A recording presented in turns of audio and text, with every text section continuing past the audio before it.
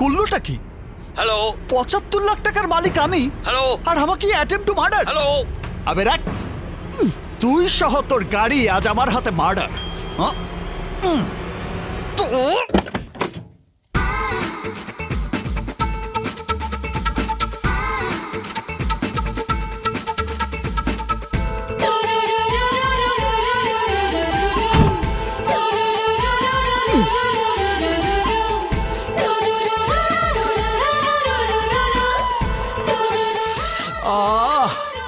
Figure দেখে তো মনে হচ্ছে সরাসরি আকাশ থেকে নেমে আসা পড়ি। একটু ঘোর বাপ। আরে ঘোর না। আরে চেহারা না দেখিয়েই চলে যাচ্ছে। আরে দাঁড়া।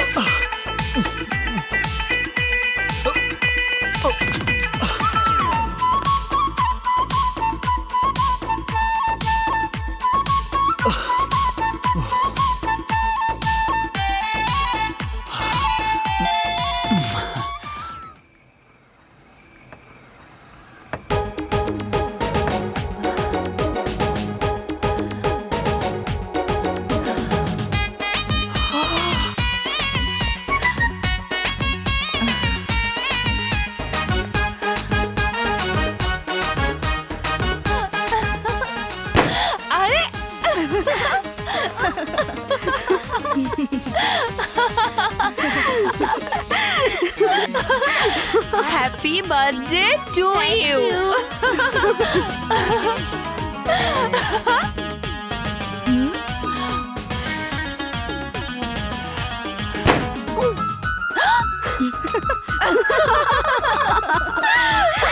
চল চল।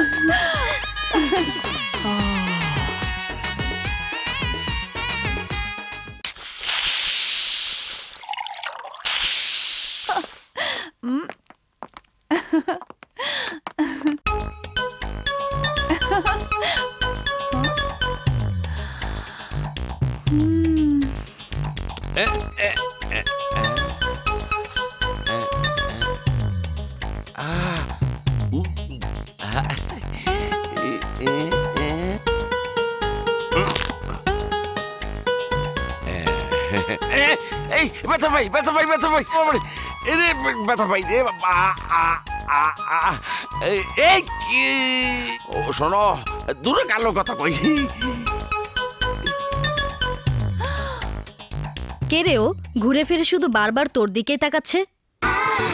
গাড়ি ড্রাইভ করে এখানে আসার সময় ওকে পথে দেখে হালকা একটু হাওয়া লাগিয়েছিলাম। সে হাওয়া দিয়ে ওকে এমন ভাবে ফুলাবো, ড্রেস, কসমেটিক্স এন্ড ডায়মন্ডের অর্নামেন্টস কিনে দেওয়ার বায়না ধরে 2-4 দিনের মধ্যেই ওর ক্রেডিট কার্ড আর ব্যাংক ব্যালেন্স সব খালি করে ফেলবো। আরে শোনো, তুমি তো দৃষ্টি দিয়ে অগরূপের মিষ্টি খাইতেছ, কিন্তু ওরা তো তোমারে আমির থেকে ফকির বানাইবার প্ল্যান করতেছে। এই এদিকে এসো। আমাকে বলছেন? হ্যাঁ আপনাকেই, ওই মোটা তাজা বলদটাকে নয়। আমি মোটা তাজা বলদ? মনে রাখো আবার অপমান করছে। বলুন। এর আগে কি কখনো মেয়ে মানুষ দেখোনি?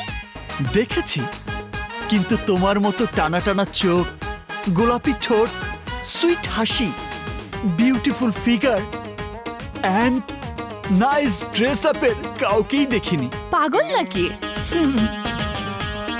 তোমার প্রেমের পাগল। তাই তোমাকে দেখার পর থেকে এই বুকে চিনচিন করার মানেটা কি? Shut up. এরপর যদি আবারও আমার পিছু নাও তাহলে তোমার ওই চিনচিন করা বুকটা আলপিন দিয়ে ফুটো করে দিব। এই চল চল সবাই।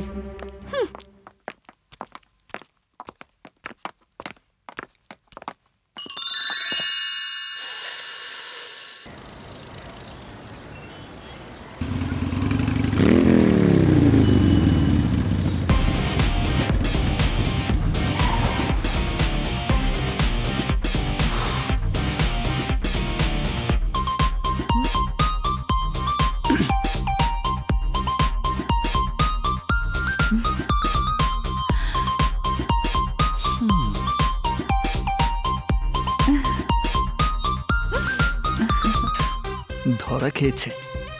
কিরে ওকে দেখে হাসলি কেন? জানিস না হাসা মানে ফেসে যাওয়া? স্যার আমার হুন্ডার কাগজপত্র সব ঠিক আছে স্যার। আমার অসুস্থ মা হাসপাতালে, তাকে রক্ত দেওয়ার জন্য আমাকে আর্জেন্ট যেতে হবে।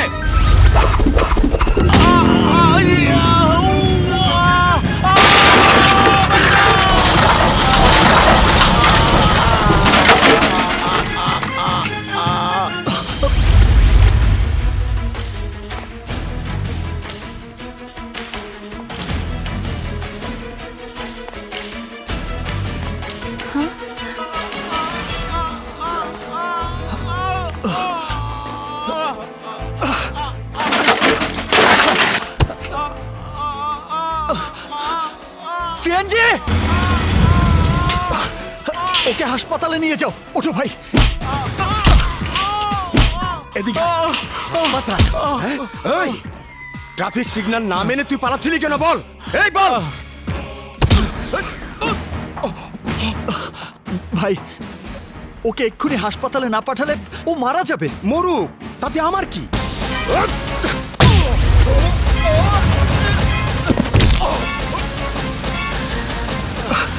এসো, ওঠো।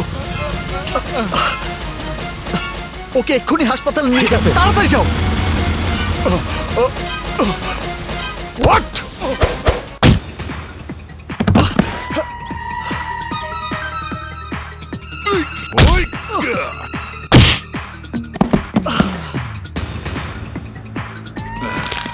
দেখুন স্যার, মানুষের জানমাল রক্ষা করার দায়িত্ব আপনাদের, কিন্তু আপনার এই এএসআই তা না করে ওই নিরপরাধ আহত মানুষটির মৃত্যু কামনা করেছে। তাই আমি ওনার গায়ে হাত তুলতে বাধ্য হয়েছি। Sir, sir please. পুলিশের গায়ে হাত তুলে আবার প্লিজ? কি অপরাধ করেছে ও? একজন নির্দোষ মানুষের জীবন ও রক্ষা করেছে, আর আপনি তা দেখার পর ওকে মারছেন।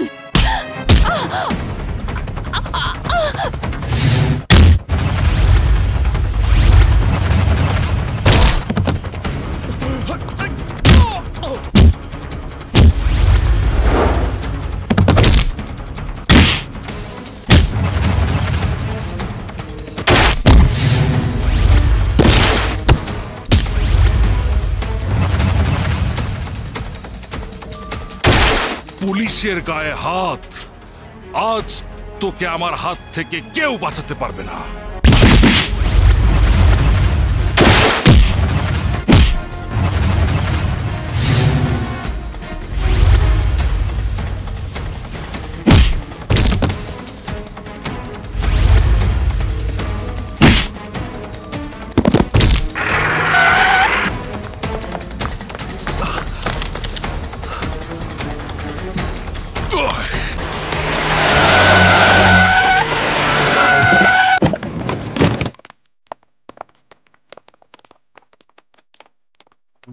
বেআইনিভাবে কারো উপর ক্ষমতা দেখানোর আগে তার পরিচয়টা জেনে নেওয়া উচিত। হোম মিনিস্ট্রি থেকে ফোন এসেছে, you are suspended now. Officer. Sir.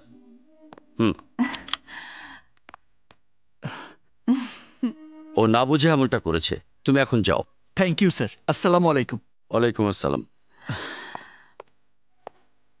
Sir.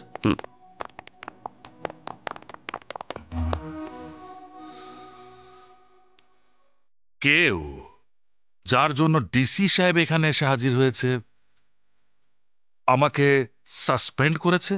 এই এদিকে এসো। ছেলেটাকে?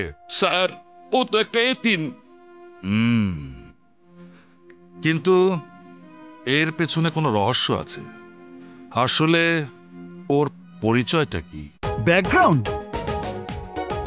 আমার ব্যাংক অ্যাকাউন্টে ৭৫ লাখ টাকা ফিক্সড ডিপোজিট রাখা আছে, তাতে মাসে ৭৫,০০০ টাকা ফিক্সড ইনকাম। এতেই এত ভাব? আর আমি কে জানো? এই দেশের সবচেয়ে বড় কনস্ট্রাকশন কোম্পানির মালিক আসাদ খানের একমাত্র মেয়ে সাথী খান। আমাদের ২০০০ কোটি টাকার সম্পত্তি রয়েছে, যার একমাত্র উত্তরাধিকারী আমি। ২০০০ কোটি টাকা? হ্যাঁ, গতকাল পুলিশের সাথে মারামারি করার সময় আমি ফোনে বাবাকে ঘটনাটা জানিয়েছিলাম, তাই আমার বাবার ফোন পেয়ে ডিসি স্বয়ং এসে হাজির হয়েছিল। আরে আমি এসব কিছু নিয়ে ভাবছি না। আমি জানি আমার ভালোবাসাই তোমাকে কাজটি করতে বাধ্য করেছে। তুমি যখন তোমার বাবার একমাত্র মেয়ে, তখন আমার ৭৫ লাখের সাথে ২০০০ কোটি যোগ হলে আমার ভাগ্যটা না, মানে তোমার ভাগ্যটা একেবারে ফাটাফাটি হয়ে যাবে। রিয়েলি তুমি অসম, কিন্তু তার আগে তোমার ফ্যামিলিকে আমার বাবার কাছে অসম হতে হবে। ফ্যামিলি? এই মরেছি রে। কিন্তু আমার ফ্যামিলি দিয়ে তোমার বাবা কি করবে? আমার বাবা যে কোনো কাজ করতে গেলে তার পূর্বের ইতিহাস খোঁজে। আমি যে এতিমটা জানতে পারলে সব ফিনিশ হয়ে যাবে।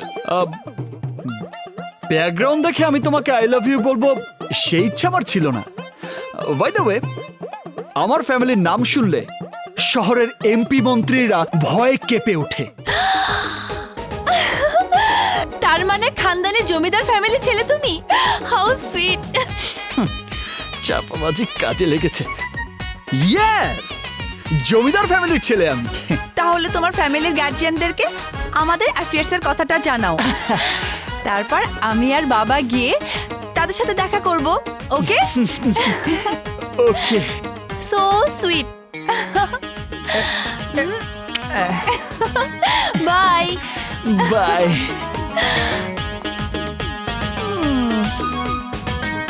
যার নিজের বংশের নাম জানা নেই, তার আবার জমিদার ফ্যামিলি। আমি এখন এই জমিদার ফ্যামিলি পাবো কোথায়? আমি দেব। তুই দিবি মানে? মনে হচ্ছে ব্যাপারটা তোর কাছে হাতের মোয়া। দিল্লি কা লাড্ডু। শোন, আমি একজনের কাছ থেকে খবর পাইছি, বাবুনগরের সৈয়দ পরিবার গোপনে তোর মতো এতিম একজন ছেলেকে দত্তক হিসাবে নেওয়ার জন্য খুঁজতেছে। তাহলে তো ফার্স্ট সিরিয়ালে আমিই যাব। আসো।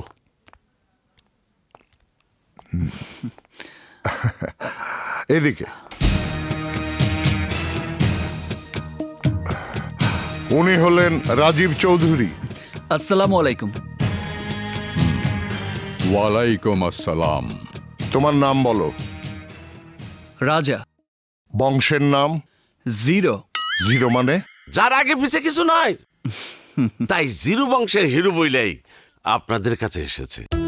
সত্যি কথা বলতে, একজন ভালোবাসার মানুষ ছাড়া এই পৃথিবীতে আমার আপন বলতে আর কেউ নেই।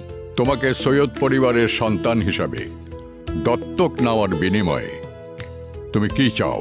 এতিমখানায় বড় হয়েছি, বুঝের বয়সে যাকে মায়ের মতো দেখেছি তাকেই মা বলে ডেকেছি। জ্ঞান হওয়ার পর থেকেই আমি অন্যের বিপদে জীবন দিয়ে ঝাঁপিয়ে পড়ি, কিন্তু আমার কিছু হলে আমাকে দাফন কাফন করার মতো এই পৃথিবীতে আমার আপন বলে কেউ নেই। আর তাই কেউ যদি আমাকে মা বাবা বোন সহ একটা পরিবার উপহার দিতে চায়, সেটা হবে আমার জীবনে পরম পাওয়া। তার বিনিময়ে আমার কিছুই চাওয়ার নেই। শোনো তাহলে, বাবুনগরের জমিদার সৈয়দ রায়হান বাবু তার স্ত্রীর মৃত সন্তান জন্ম নেওয়ার কষ্ট সহ্য করতে না পেরে তার প্রতি এলাকাবাসীর বিশ্বাস ধরে রাখার জন্যে মৃত সন্তান বেঁচে আছে বলে এলাকার সবাইকে তা বিশ্বাস করিয়েছে। তাই সেই সন্তানের ভূমিকায় তোমাকে অভিনয় করতে হবে। সৈয়দ রায়হান বাবুর সন্তান হিসাবে তার দেয়া কথা তোমাকে অক্ষরে অক্ষরে পালন করতে হবে। তুমি দত্তক হিসাবে সেই বাড়িতে যাচ্ছ, এই কথা তোমাকে এখানেই কবর দিতে হবে।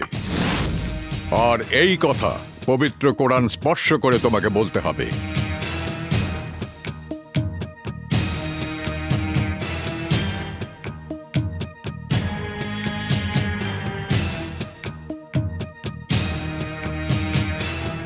আমি এই পবিত্র কোরআনে হাত রেখে কসম খেয়ে বলছি, আজ থেকে আমি ওই সৈয়দ বাড়ির একমাত্র সন্তান।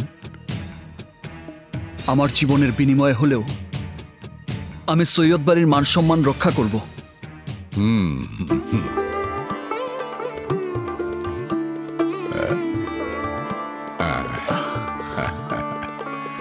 তাহলে আজ থেকে তোমার নাম শুধু রাজা নয়, রাজা বাবু। ইয়েস, আজ থেকে খোদা ছাড়া কোনো শক্তির কাছে হব না কাবু। তাই আমি রাজা বাবু।